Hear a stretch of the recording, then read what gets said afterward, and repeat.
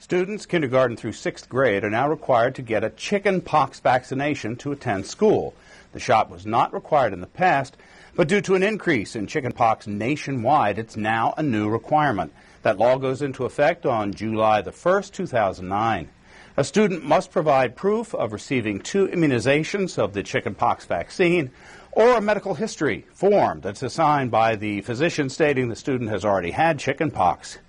Nursing Services Coordinator for the school district, Maureen Kalinaumeku, has said that it's hard to be a working parent with the chicken pox or a student with the pox.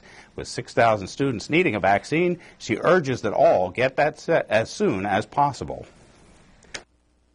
Nurses in each individual school will be contacting parents to let them know what their child needs, and we are asking the parents to please, as soon as possible, either get the vaccine or the appropriate documentation and bring it back to the school nurse so that we can enter it into our system immediately. For more information, you can contact Maureen at 452-2000. Her extension number is 253.